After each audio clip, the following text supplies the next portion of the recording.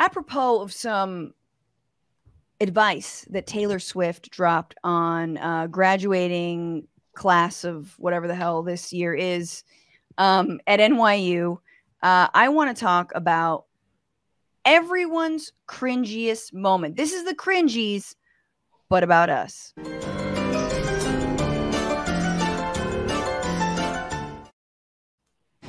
Secondly, learn to live alongside cringe.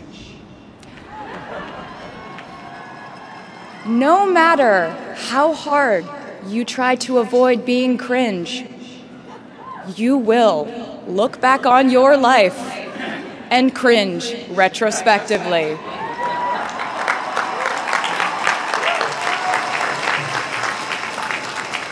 Cringe is unavoidable over a lifetime. Even the term cringe might someday be deemed cringe. I promise you, you're probably doing or wearing something right now that you will look back on later and find revolting and hilarious. You can't avoid it, so don't try to. All right, there you have it. Taylor Swift just telling it like it is when it comes to cringe. And will stand by what I am wearing forever. It's a simple gray shirt. I got it, I think, at Crossroads or one of them, places. And a gold chain that maybe the gold chain I'll be like, this is dumb. But I stand by my lip color tonight. But no, this is Taylor Swift at NYU, which is is it alma mater? I don't know. I went to NYU, so I'm not that smart. I did go to NYU, so it's fun to see her there. Go Violets. Also, fuck NYU. And it's an overpriced bullshit school. But you can't avoid the cringe. And it's kind of sweet to have like a pop star tell us that you can't avoid cringe. Speaking of Atsuko's initial statement on this show, anyone who goes out of their way to be forever cool is immediately annoying. Also, and it's just not good for you either. It stunts your growth.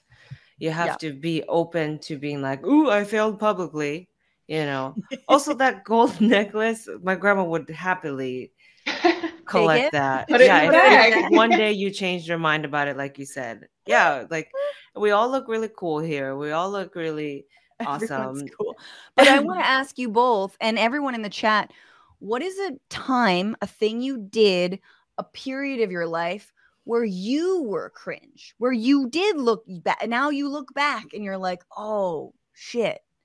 I can go first. Sure. I used to be into jam bands, guys. When I was at NYU early, like I was like 17, 18, and fucking String Cheese Incident, Fish, fucking. Oh, okay. That's jam bands? Oh, okay. So is that like ska? Is it ska or something? No. It is high white men with hacky sacks jamming for an hour. And in that hour, no women or people of color play instruments in that entire time. That's what a jam band is. Some of the music is good. Look, I'm going to look, Trey Anastasio, you good. Like, I'm not going to totally throw Fish under the bunch, under the bus. I've been elbowed by a lot of dudes trying to ska or dancing in jam band concerts. They dance like this, right? Like the feet are like this. Yeah, exactly. Okay, I've seen it. I just want to understand really adorable genre. Jam bands. It's like a shroomy NorCal, even though they're not all from there, vibe of like lots of instruments, whatever. Someone explain jam bands. I don't. Why do you think that's cringy that you were into that? Sure, like, there's aspects that could be improved. Like you said, only the white guys could touch the instruments for whatever reason. Because first of all, it got me out to see music, which I don't think is cringe. I think that's awesome. Like I would go out and see music all around New York, but it was just kind of one of the lamer genres of music. Okay. Like it's just so, you have to be so high to be like, oh, this guitar solo or this thing. Like you have to like never leave the 16-year-old high version of myself back at home. And like my like high school boyfriend was into jam bands, so that's why I also got into jam bands. So it's a little bit of like, this is what I want to do, but like low key, this is what like the guys I dated also were into. You know what I mean? Sure, yeah. And my hair couldn't dread, and so like I could never really like be one of those jam band girls. Got it. Okay. Sad. That may have saved you some of the pictures to look back on, though. Yeah, 100%. It really did. And, I would have had dreads. It sounds like the heart of it was like inauthenticity a little bit too, right? Like you're saying, like it was what my boyfriend was into, and so you just adopt a persona, right? You know, we've all been like, now I'm a this person. You know? Yeah, and that's 100%. what it was. Yeah. Either one, Atsuko or Molly, cringe, a moment, a thing, something. Do you want to rock, paper, scissors? Sure. Okay, ready? Rock, paper, scissors. Rock, paper. You changed it. It was tied at rock. Okay, I was still going. Okay. Rock, paper, scissors. No, okay, rock, paper, scissors, go. Is it the third? Use the shoot. Oh, I think, you know what? How about rock, paper, scissors, go? All right. Okay. Yeah, okay, good. Ready? Okay, that's not how we play where I came from. Okay. Rock, paper, scissors, shoot. Go. Shoot. Okay. All right. Molly got scissors. Atsuko's got paper. Atsuko, you go. Okay, all right. Well, I think it has to do with like when you're like you think you're super earnest about it, and I think it still goes back to the inauthentic to yourself thing, you know, because I went through a phase where I was like, maybe I'm like, you know, well, I wanted to contribute, you know, during like Trump years, and especially when he first got elected. But sometimes you just realize maybe you're not a political comedian, you know, maybe you're not like. People don't come to you to hear about that. You can be into it. You can read it. You can care. You can try to do all the things to try to change the world. But you don't. It's not. Nobody comes to me to see what I have to say about Trump, right? But I made a video. You come on the Bitchuation room. Sorry. You wait. There's a video. Yes. No. Yeah, I come onto the Bitchuation room to provide, you know, just my personality and my conversations to you, you know, in whatever ways I can support. Yes. But I'm not gonna host a Bitchuation room. You know, very important. Know that about yourself. I wouldn't wish this pain on anyone else, Atsuko. I'm just well, you kidding. look like you're having a ton of fun, you know, and so that's great. I do enjoy it. But wait, so there's a video. What did you do? How did you know you're not George Carlin of now? Well, it wasn't even like a talking clip. So I did an interpretive dance to Kate Bush's Running Up That Hill. No, is it Running Up That Hill? Maybe it is to Running Up That Hill. And yeah, and I have like an American flag, and like I like dance interpretively. Somebody just like it said like USA on like the sidewalk, so I danced next to it, and then I like peed, or like quote unquote peed on the flag. It's just like so earnest. It's like so embarrassing, and yeah.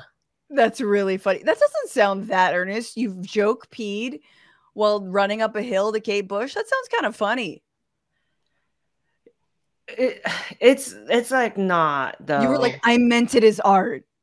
Yeah, and it's like, what are you like? People don't know what you're doing. Like people watching were like, I think this is going to be a bad video. Like innocent bystanders who were there just trying to have a good day, because I was in the streets running around shooting this. And yeah, so it's unlisted on my YouTube. I don't delete it because I want it to be there to remind me in case I ever stray away from my actual interests ever again. That is so funny. Thank you for telling us. No, of course. Yeah. Molly, cringy moments of your past that Tay Swift wants you to embrace. So the one that comes to mind, like you're talking about it being earnest or not, this was very earnest and genuine. It wasn't for anyone else. But I did go through a very serious unicycling phase when I was younger. That's cool. That's what I'm saying. Earnest is good. But except I wasn't very good at it. You don't have to. It's about earnest, like being earnest and actually being into the thing and it being authentic to you. Mine wasn't authentic to me. Oh, this was authentic, unfortunately. But now you're looking back. Would you like also wear sort of like a Victorian dress with like a little like bustier, not whatever the thing is on your butt? And like have a little monkey with a monocle. Sorry, I'm just. There's like circus unicycling, but then there's also this like subculture of unicycling that like do cool tricks, and I was like, I really wanted to be a part of that, but I couldn't do any cool tricks. I think that's cool. I was like, I'd sign off on that today. Like, yeah. But I can ride a unicycle as a result of this. Well, at least I could, 10 years ago. I don't know if I still can. What is the trick of riding a unicycle? You mean like what's the secret to it? I mean, besides shamelessness, obviously, but what's yes, that's key. and balance and balance. Right. Is it like a hella core? I doubt it because that was not me. I think the secret is you always just have to sort of like if you sort of are always about to fall forward, then you can just kind of keep up with yourself. But as soon as you start to go backwards, then things go downhill. Like if you are leaning backwards, you just sort of are always a little too far forward. Totally. Which is why I can't do most sports. Like skiing, I hate because I'm always like, I don't want to go into the mountain. And you're like, well, you're gonna fall then. You have to like always lean into the danger. Wow. I like this. Unicycle, peeing in a Kate Bush interpretive dance against the Trump administration. I have to see this, Atsuko. I think this is all progress. Like this is leaning forward. Isn't that what we're all trying to do? What's what we're doing? Sheryl Sandberg does love leaning in. We're good feminists now. And to top all of our moments, because these have been really embarrassing. And thank you for being so forthcoming. But there is someone who has done something far worse than either of us or anyone in the chat has ever done. And he had a little bit of a moment of recognition of his past cringe by creating a new moment of cringe. And here is George W. Bush speaking about how terrible the war in Ukraine is and how awful Vladimir Putin is. Russian elections are rigged. Political opponents are imprisoned or otherwise eliminated from participating in the electoral process. The result is an absence of checks and balances in Russia and the decision of one man to launch a wholly unjustified and brutal invasion of of Ukraine. Iraq, too. Anyway, 75.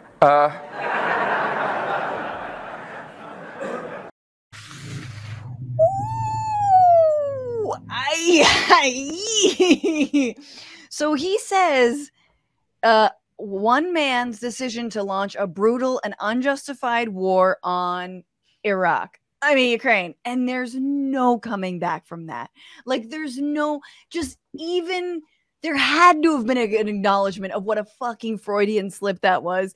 And so he does like Iraq too, and then you kind of see like deep into his little hollow soul that like Dick Cheney ate out with a watermelon scooper, like a melon ball scooper. Just like you see him in all of his fucking guilt right there. Like, well, Iraq too. Anyway, I'm a painter now. Don't lock me up. Yeah.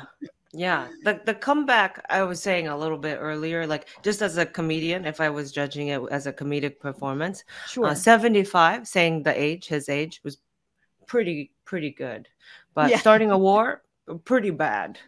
Right. So, and like I couldn't tell if it was I'm 75 as in, I can't remember these things and I get confused easily, which is not an excuse because homie would get confused a lot during his time in office when he was a lot younger. Or if it was like, I'm 75, i.e. don't lock me up now. I don't have that much more time I don't left. want to die in prison. Oh no, I think he was Right. saying it out loud so he remembered how old he was. It was I'm 75. I am George. And then he probably had to say the city 75. he was in too. What's going on, Frantifa? If you haven't already, subscribe to this channel right now. Hit that button. And also, you can become a patron and support the show every single week. Get access to bonus episodes and exclusive merchandise. Patreon.com/bitchuationroom. Do it.